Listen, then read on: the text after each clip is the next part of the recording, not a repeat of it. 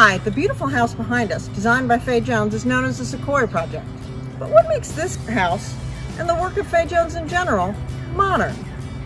Let's talk to Greg Herman. The Sequoia Project is really one of my favorite Fay Jones houses because it embodies a number of the characteristics that exemplify modernism in Fay's architecture.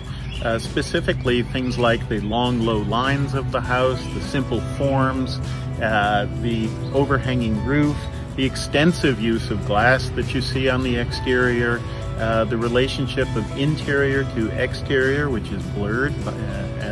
One is brought to the other one by the use of glass, and in the end really makes for a very beautiful statement of residential living.